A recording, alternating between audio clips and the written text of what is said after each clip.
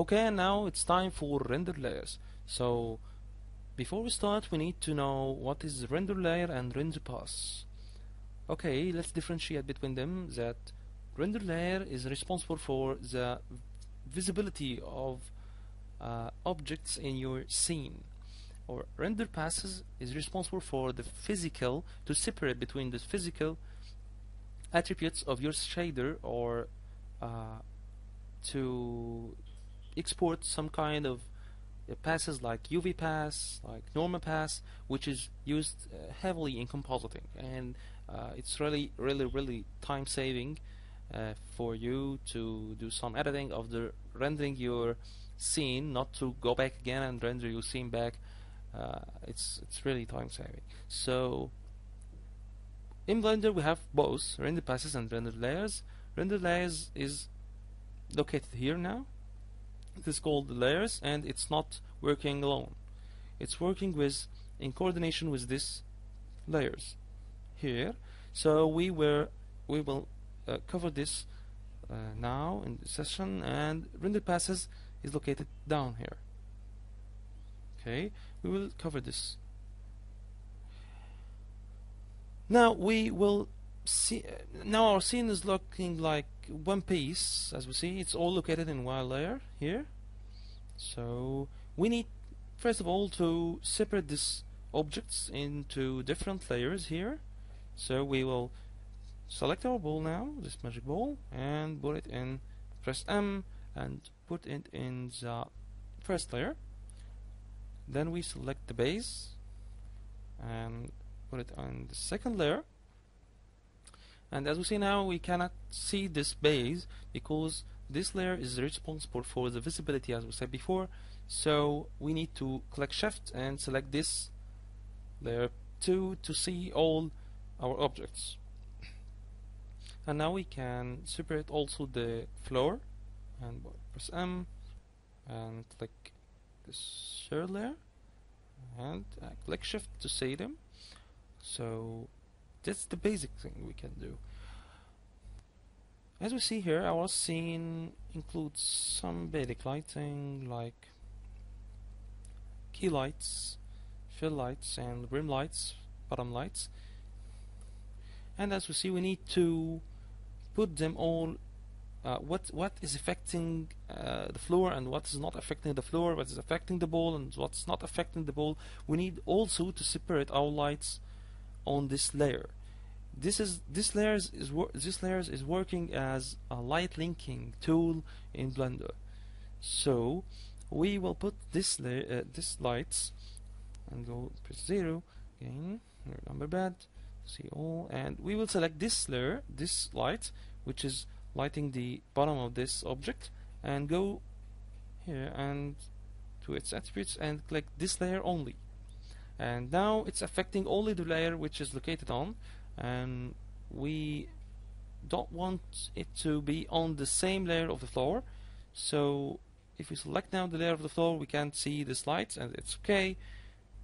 If we selected this one, we can see the light, and we need the light here. So we go to this light and click M, and now we want it to be located on both, on the ball layer and the base layer. So we click M and click Shift and select the second layer.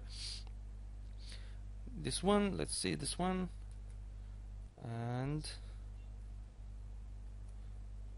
let's see this. We want the rim light, we don't want it to light the floor too, so we will click M again and put it on the second layer and check this layer only.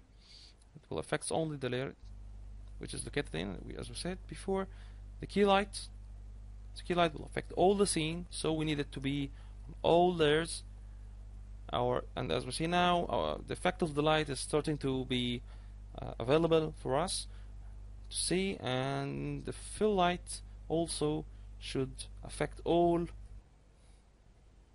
See here all the layers by clicking Shift and selecting them all. So the first layer includes the bowl and all the lights. Second layer, all the lights and the base. Third layer, the floor and only the key and the filler lights.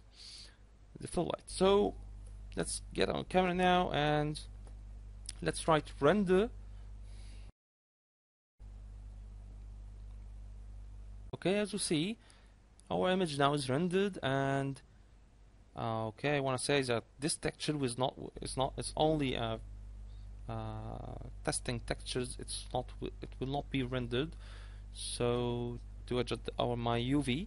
So now this is our final output. We have only one shader applied for all our objects in the scene, and it's correctly it's correct. The correct image you have to find now by clicking render. So the other thing we need to do is starting to separate these layers, and if we see that again, so we have all paths and the combined paths, diffuse and depths paths. We need to have more passes and to have more render layers. We want this ball to be on a render layer and the base to be on a render layer and the floor too. So what we have to do now is going to the second step and go to the layer tab here. So as we see, we have the scene. This is our scene. If I click here, this controls the visibility. So in the all pass, we need to have all the layers as we rendered already. So we will leave it as it is, and now we will create a new layer for the magic ball layer and enter. So we need now to do some little thing here. We need all to be in the scene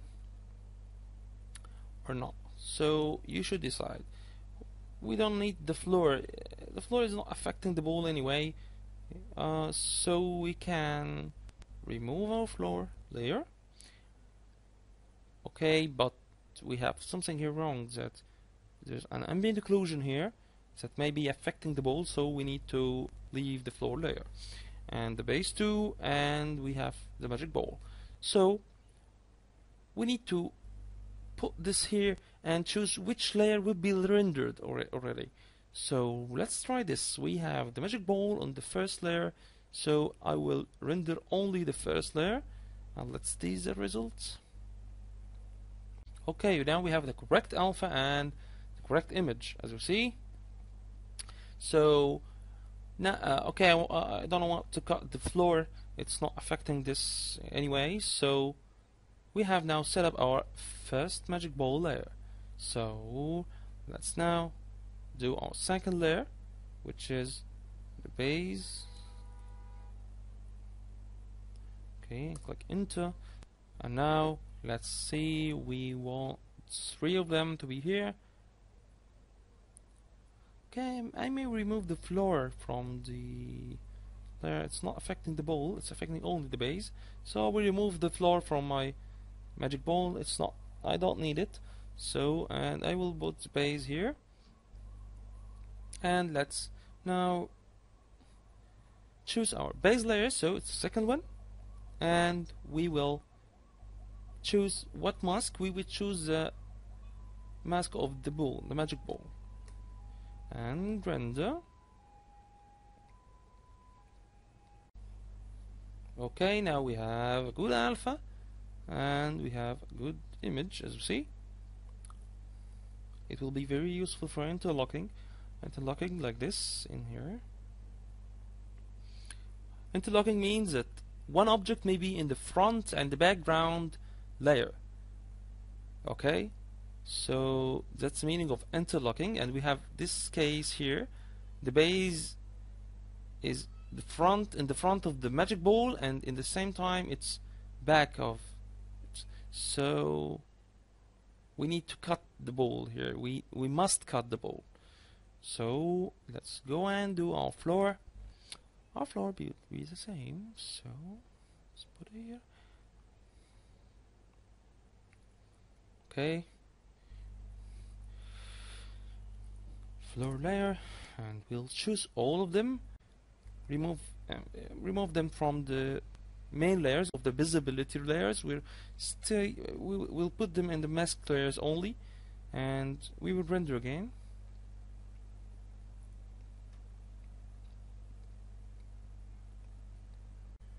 Okay, that's fine now. We have our ball cutted and base from the layer of the floor, and we still have the shadows, and it's nice. So we have the magic ball, and we have the base layer, and we have the floor. That's really nice. Okay, that's for our layer now, and we will meet you again for the render process. See you.